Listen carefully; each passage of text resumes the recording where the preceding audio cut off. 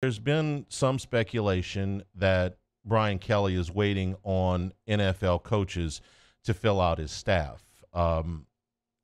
It's not always the easiest thing to do to get guys released. Okay, if you remember the Ryan Nielsen thing from a year ago when LSU was trying to hire a defensive coordinator, Ryan Nielsen was a defensive line coach at the Saints, was a prime target, had a personal relationship with Ed Orgeron, and Sean Payton blocked it, and Nielsen stayed where he was. In this case, Mike Tomlin let Adrian Clem go. So, again, it's not always – some coaches will block this, some coaches weren't. Tomlin and Payton handled it a little bit differently. I guess my number one question today, Jeremy, is the news on Brian Kelly broke 4 weeks ago today. Mm-hmm. So he's been on the job roughly a month, and he's got far less than half of his staff filled out. So my first question is, why is this taking so long? And the second question is, how bad is this hurting LSU? I'll give you my opinion, and then I want yours. I think, first of all, that this should have been done. Okay, that most of this legwork should have been done already. That the athletic director fired Ed Orgeron in the middle of the season, specifically so LSU could get a running start as soon as the season was over. That the new coach would be able to get on the ground and recruit really hard up to the early signing date, put his staff together, and not have to face a whole lot of delays. In my opinion, none of that has happened. Mm-hmm. In the month that they've been here, Brian Kelly did very, very little recruiting. That early signing period, I don't think produced, outside of Miles Frazier, the transfer from Florida International, very much that would not have been produced with the previous staff. I give Kelly a little bit of credit for not losing any of them, but I mean, Walker Howard was coming here. Okay, mm-hmm. Will Campbell was coming here unless the new coach came here from Neptune and said, we don't want you. Okay, yeah. So I'm not gonna give him a whole lot of credit for going in and getting those guys. Those guys were coming here, and I believe the same thing with Quincy Wiggins. Okay, I think that all Wiggins was waiting for was, hey, for the new coach to come in, let me meet him. I get a scholarship offer, and Quincy Wiggins really wanted to. That's my opinion, okay? Mm-hmm. I don't know Quincy Wiggins or his family or his coach or anything. That was just the impression that I got, was he really wanted to come here. So you didn't get a whole lot done in recruiting, okay? It was a very, very low-key approach to the early signing period. Okay, fine. And now you're a month into this thing, and you still got the majority of your staff is not hired. You're in a dead period in recruiting, which, okay, maybe you're not losing ground out on the road, but I'm going to say this until over and over again, you have to re-recruit your roster every day. And as the team comes back in here to file in for bowl practices, wouldn't it be a wonderful thing if Keyshawn Boutte could walk into the building and meet the new offensive coordinator? Because I think Boutte is probably getting somewhere in the area of 650 calls a day for him to go somewhere else. And it's a wonderful thing to have the head coach in the building, okay? But wouldn't it be great if he knew who he was going to work with from an OC standpoint, and that guy could get in his ear and say, hey, look, man, this is what we're going to do with you. I want to know why this is taking so long, and I want to know your opinion on how badly is this hurting LSU at this point? Oh, I think it's too early to tell right now to say how bad. I think after this next signing day, if you see LSU around, 13, 14 commits and you really don't sign anyone else and you see some more guys hit this transfer portal, then I think you can start pulling the hellfire and brimstone out for that. But I think for me, I kind of think right now the reason why, and I don't know if that came from the higher-ups, I don't know if it came from Rich Osbury and the crew, but I think we saw Coach O kind of make some of those hires just really quick. Hey, we need a Joe Brady project. Who's the closest thing that, okay, Pete, all right, come on over. Like, we need this guy, and you just bring him over. I think for Coach Kelly, maybe he's going the opposite approach. Let's really do our due diligence. Let's really, survey this coaching landscape, and maybe some of these guys are still coaching. Maybe some of these guys are in a college football player. Maybe some of these guys are in the NFL. Let's take our time with this. I think I heard Lane Kiffin say this. They asked him, what was the biggest thing you learned from Coach Saban during your time at Alabama? And he said, patience, taking my time with stuff, not rushing, not doing things, out of emotion or out of thinking that I don't have time to do stuff. I'm hoping, as a LSU, got my LSU bifocals on right now, looking through those lenses. I'm hoping that's what's going on. But I think if you want to look at the adverse point of that, it is alarming. It is worrisome. I think you've seen guys already hit the portal. You've seen the Keyshawn Butte rumors. I think you want to have this thing done a lot sooner than later. I think we've been talking about that for weeks on end, it feels like now, and it hasn't been done for whatever reason. But I'm going to continue to trust Coach Kelly. You don't become the all-time winningest coach at Notre Dame if you don't hire the right people on your staff. Sometimes that takes a little longer, especially right now when, like you said, you did this move, especially in the middle of the season, to have that done. It's not done, but it's not over yet. I'm going to give it some time before I really kind of start really, really worrying about this whole thing.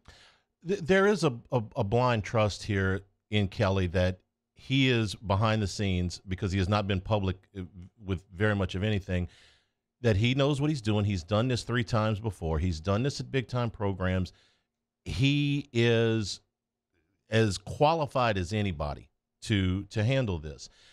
But I really have to ask, what's taken so long? I understand due diligence, but the reason that Brian Kelly was hired and the reason that he is being paid the amount of money he is being paid is because he has a unique perspective on college football, the entire landscape, recruiting, staffing, schematics, the whole deal.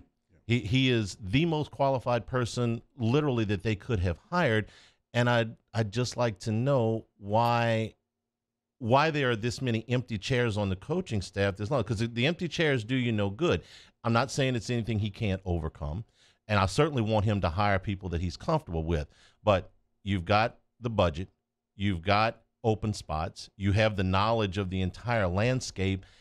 I've been going on the assumption that he's waiting for somebody that's either in the playoffs or in the NFL for his coordinator spots. Mm-hmm. That doesn't answer the rest of the questions. So I'm going to continue to trust that he knows what he's doing. He's qualified to do this, but I can't think of a really, really good reason to have this many empty seats on the coaching staff a month after the head coach has been fired. Has been hired. Excuse me. It's alarming. It's alarming, and I think for me, there has been guys that have turned down the job. I'm pretty sure Marcus Freeman turned down the job down. I'm pretty sure Tommy Rees turned this job down. There's reasons for that, though. That part I completely get. I don't put a whole lot of stock into only 1 or 2 guys followed him from Notre Dame, so it must be. No, Marcus Freeman got a head coaching job instead of a coordinator's job. Tommy Rees is a Notre Dame lifer, okay? He grew up north of Chicago. He went to school there. He's been an assistant coach there. He's got a very good job there. Why would he want to move from his home, okay? Mm-hmm. Well, I get that. So I'm not blaming him for the Notre Dame guys not coming here.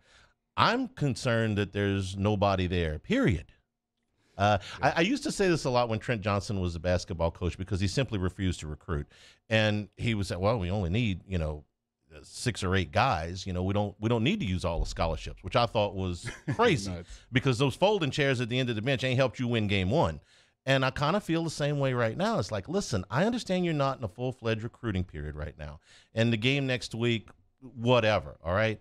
But, man, every day that you got empty chairs in that building, that's another guy that you could bring into your organization. I'm talking about high-qualified football coaches, which is what I think he will hire, that could be helping you establish your culture, could be helping you, plan for recruiting, plan for spring football. The empty chairs don't do any of that for you. So I guess my deal is I'll trust because of his track record. But man, it's unsettling to see this amount of time pass. And you say, well, Oregon wanted their offensive line coach. Well, they went to the NFL and got him. They didn't wait for the end of the season. I don't know if the Steelers are going to make the playoffs or not. They didn't wait.